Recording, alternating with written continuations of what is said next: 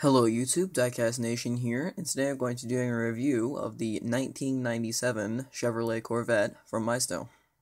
So this car was released in 2008 in the Double Pack series, and this package included this 1997 Chevrolet Corvette, along with this 1957 Chevrolet Corvette, which I've previously reviewed, so check out that video.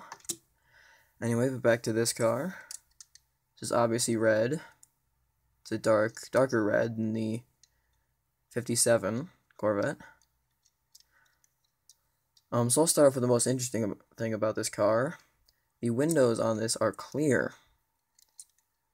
And that is extremely rare for Maisto cars, as they are usually blacked out to make it easier for Maisto not to design interior detail.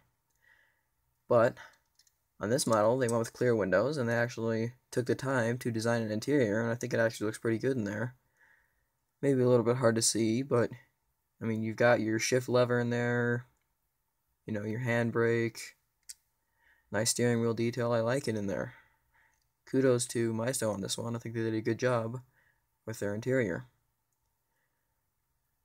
Now you'll probably notice that this car is a little bit scratched up, and there's some paint missing from it. And that's just because I've owned this car for a very, very long time.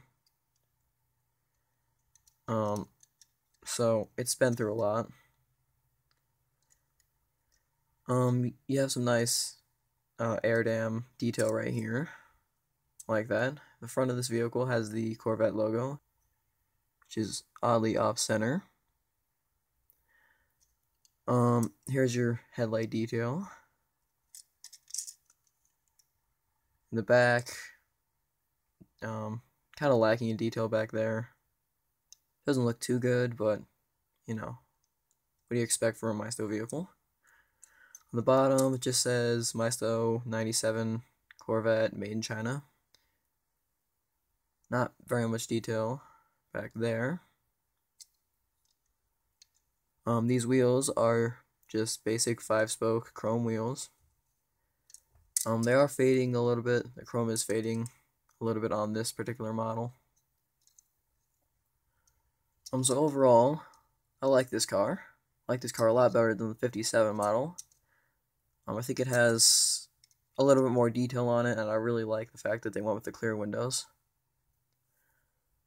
So that's my review of this 1997 Chevrolet Corvette from Maisto. Stay tuned for more videos, and thank you for watching. See ya.